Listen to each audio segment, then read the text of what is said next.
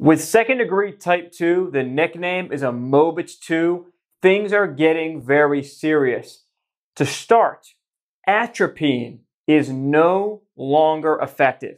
We cannot use atropine. Why? The reason is this. In second degree type 2 heart blocks, the block is below the AV node. Atropine works all the way up at the top of the heart, up at the SA node. So meaning atropine will be ineffective. Pacing is required for these patients.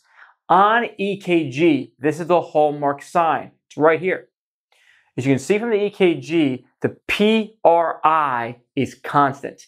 It is not changing. It's not too long. It's constant. So we have, it's not longer drops. It's constant. But we are dropping beats leading to too low of a heart rate. These patients will require pacing. And we're only one step away from complete heart block, which is the worst of them all.